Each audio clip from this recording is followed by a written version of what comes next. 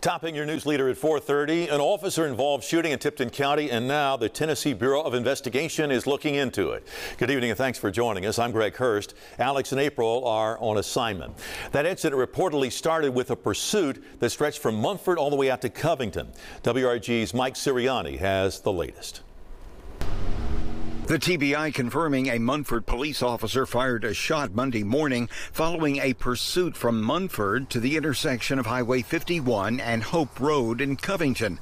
According to the TBI, Munford police initiated a traffic stop just after 2 a.m., but a female driver refused to stop, leading to a pursuit that stretched 10 miles. TBI agents learned stop sticks had been deployed at Highway 51 and Hope Road, and after the driver stopped, a Munford police officer approached the vehicle and fired a shot, striking the driver. 25th Judicial District Attorney General Mark Davidson requested the TBI to investigate Monday morning's officer-involved shooting. Neither the name of the Munford officer nor the name of the driver has been released.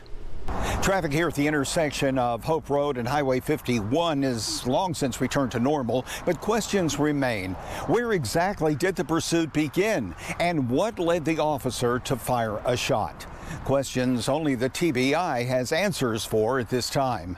For your news leader in Tipton County, I'm Mike Sirianni, WREG News Channel 3.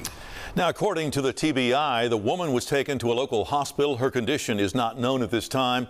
No officers were hurt.